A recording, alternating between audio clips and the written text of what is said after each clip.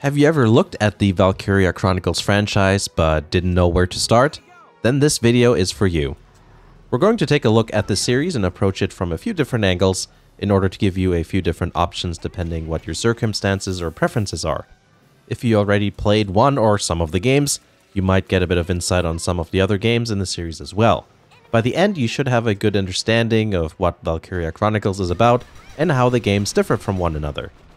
Let's start with the basics. Valkyria Chronicles is a turn-based strategy RPG with real-time elements. You select units you want to control from a map. Once you do, the view switches to third-person mode, where things happen in real time, for the most part anyway. There's intercepting fire from enemy units, but none of them move around when it's your turn. The game's setting appears to be the Second World War, but there's a bit more to it than that. It's actually an alternate universe where countries and landmass layouts are different to the real world. Technology is different too. For example, aircraft don't exist, but at the same time certain types of weapons or vehicles are a bit more advanced than you might expect from the time period. There are several types of units like scouts who use rifles and walk long distances, shock troopers who can't run as far per turn but can shoot with machine guns, as well as a variety of other ones like snipers, engineers who can fix tanks and resupply ammo, lancers who are anti-tank infantry, tanks themselves, and other vehicles too. Selecting the right units and classes for each mission and understanding their strengths and weaknesses is key to victory. You probably already noticed that there's something going on with the art style as well. The game looks like a watercolor painting with some comic book or manga influences with the visual sound effects here. I really like the look and there's nothing quite like it. The soft and usually muted colors give everything a bit of a dreamy look and feel. Something that brings a bit of life into your squad is the fact that each character is unique. There are no generic units in your squad. Each soldier has their own name, appearance, strengths, weaknesses, and preferences of what other characters they like to be around. Some of them even have side stories where you not only get to learn more about them, but certain weaknesses can also be changed into strengths that makes those characters better in combat. Also, except for the main characters, all other characters will die if they fall and an enemy reaches them before you, or you take too long to evacuate them. The story is that the war, which is called the Second European War, started when two superpowers, the Imperials and the Federation, go to war over fuel, which in this case is a blue ore called Ragnite. It's literally everywhere. Tanks, grenades, healing thingy, you name it. So if you see something that's blue and glowing, it's Ragnite. The Imperials are the baddies here, and the focus of each game's storyline is on a squad that is from a small country called Gallia. Even if the squad isn't always part of the Gallian army, like in Valkyria Chronicles 4 where you're part of the Federation army, the characters themselves have Gallian roots. Many themes you expect from World War II stories are present here and are explored in various ways. While the games tend to be on the more realistic side of the spectrum, there are some fantastical elements that show themselves, usually in the later part of the games. I don't think that's really a spoiler considering the fact that trailers show Valkyries in them. Oh, and the name. There's 4 games overall, Valkyria Chronicles 1, 2, 3, and 4. Very simple naming convention there, unlike another series we focused on in the previous video. There is a spin-off called Valkyria Revolution, which we won't talk about because it takes place in another world as Valkyria Chronicles, and it's much more fantasy-oriented, which I don't think is a good thing in the context of this series. It definitely isn't a good representation of what Valkyria Chronicles is about. The 4 games can be split into 2 different categories. The first is what I call the traditional games, and the second category consists of the PSP games. Valkyria Chronicles 1 and 2 are the traditional games, with the middle 2 being the PSP games. There's some distinctive differences between them. The main thing that stands out to me is that VC2 and 3 have a more fantasy-inspired vibe about them, and the second one more so than the third. The class system is deeper than in Valkyria Chronicles 1 and 4, with certain subclasses having more fantastical weapons. Like the Fencer who has a frickin' sword. It's the whole bringing a knife to a gunfight thing. I don't want this shonen action stuff in my World War II, thanks. I know some people are definitely not bothered by it, but part of the charm of VC1 and 4 is the fact that they still felt somewhat realistic. Throwing in swords or weird weapons totally shatters that illusion for me. Another trait for the PSP games is that maps are often split up into different parts you have to switch between. I'm guessing that it's related to the PSP's lack of power, but it's actually done in a clever way where it feels more like a tactical thing you need to think about rather than just the workaround. So good job on that. What I do find a bit disappointing is that the PSP games are easier. You can storm into enemy territory without having to worry too much about the consequences. I mean, you're gonna die if you're an idiot, but you know what I mean. In turn, it's also much easier for your troops to defend from enemy troops trying to rush your base camp. The storylines of VC2 and 3, in my opinion, aren't as good as the other games. VC2 takes place at an academy, which basically makes it a school setting. Just gives everything a layer of generic. It's like they tried shoehorning a slice-of-life high school anime into the game. Plus, there's no feeling of journey like the other games because you're at an academy. VC3 is, in my opinion, a better game and a better representation of the series. Valkyria Chronicles 3 follows a Gallian squad called the Nameless. They're a squad made up of people who committed some sort of offense and have their names erased from records and are only referred to as numbers.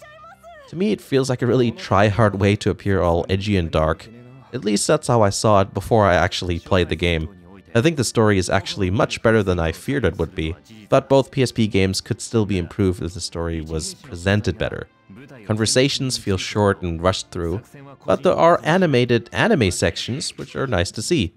VC1 and 4 feel much more like a journey to me because of the more elaborate and big maps and the more detailed cutscenes, though there are no animated anime segments. I do want to give some credit to the third game though, because the map view is a cool way for players to gain some perspective, as well as directly show where you're going and where you've been. It's cool to see how the front lines move around as you complete more and more missions. There are some more positives about the PSP games I want to mention. One nice thing is that some aspects of gameplay are quicker and more convenient. For example, evacuating or having troops retreat is faster to do because there are no animations bogging down gameplay. The large amount of subclasses can be also a good thing for people who like customizing their squad too. It might sound like I'm complaining about these two games a lot, and I am, but I think they're still really good because of their underlying gameplay. Me and most fans of the series just aren't into the direction the PSP games went in. That's why I recommend starting with Valkyria Chronicles 1, the original. I think compared to the PSP games, it's superior in terms of gameplay, graphics, and storytelling. When playing, you'll notice it's much harder trying to rush into enemy territory. You take much more damage from intercepting fire, which means you have to think more about how you move your units around the map. The maps feel bigger as well, because they are, and you can actually look up and down. There's a vertical element that just doesn't exist with the PSP games.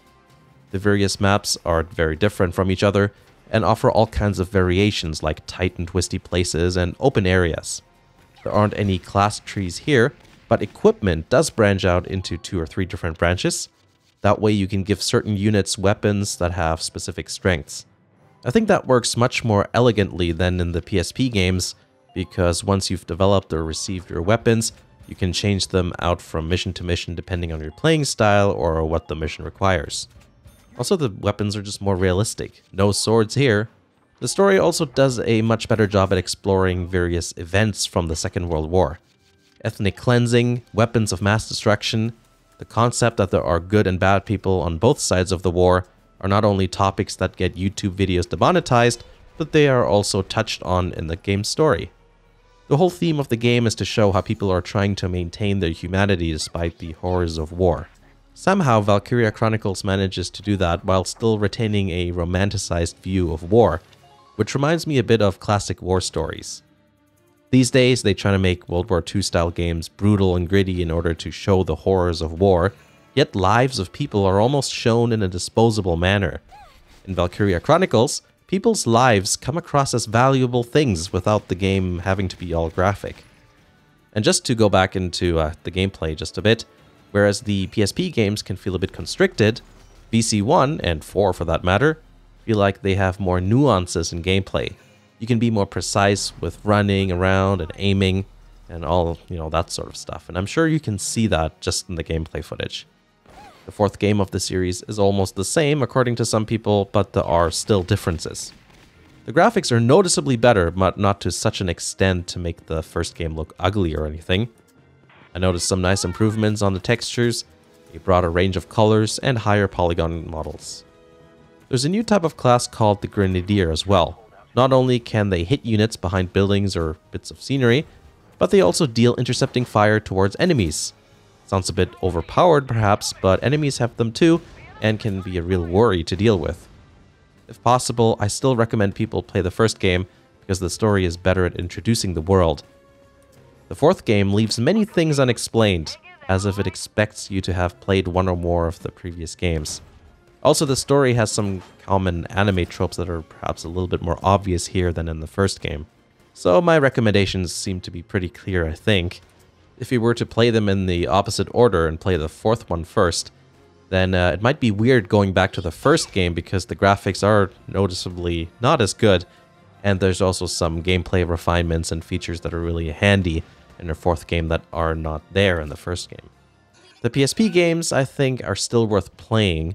If you have a Vita and/or PSP, then you might want to consider them. I think they're one of the best games on both systems, despite what I was complaining about. VC2 was released in the West both physically and digitally, but VC3 wasn't. That game remained in Japan only because of how badly VC2 sold. If you have a modded system or use an emulator, then you can get a fan-translated version. You'll find it if you Google it and see how you like it. I will say that my perspective of the PSP games have been formed by the disappointment that they were not home console games. It's similar with Okami and Okamiden, which is, by the way, how it's pronounced, despite what some commenters have been saying. The names of the games are set right at the beginning of the main menu, so it's not exactly hard to figure out. Anyway, that's not the point. Most of the time, you really lose a lot when going from a home console to a weaker portable system in terms of gameplay functions. The Switch really doesn't have that because, you know, it's in terms of power much more close to a home console.